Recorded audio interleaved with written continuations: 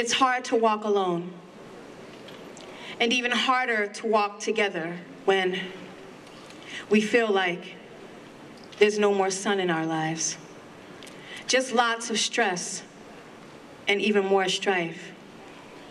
My life is not mine. I gave that gift to addiction.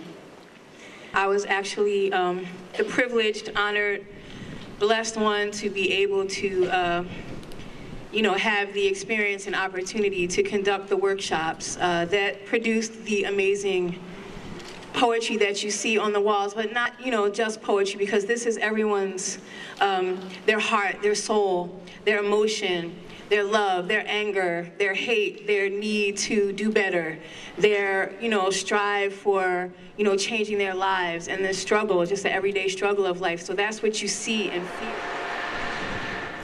Well, I think the Personal Renaissance Project connected with the community on a lot of different levels. One of the reasons that we do the project to begin with is that for people who have mental illness, who have addictive disorders, that there is a lot of stigma attached with that. And what our field has come to learn is that as a field we really have to address the issue of stigma. We have to educate the public about the hope for recovery and that people do recover. It's done through art in a way that is non-threatening. And I think it was also important in terms of connecting the community with the particular treatment program, JEVS, who was the host for the Mural project. My department played a role in several ways. Besides funding the program, we were very instrumental in conceptualizing the concept and then working with the program, the community, and others who participated in the painting of the mural.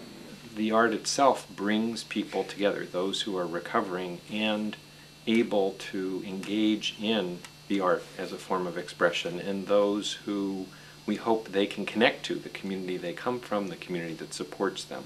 In addition, the nature of what's in the mural expresses for people both the hope, the frustration, and the difficulty of recovery. Recovery is not a simple process. I think writing has been a part of healing for a long time. So we have lots of examples of people who are in a process of healing or recovery who write.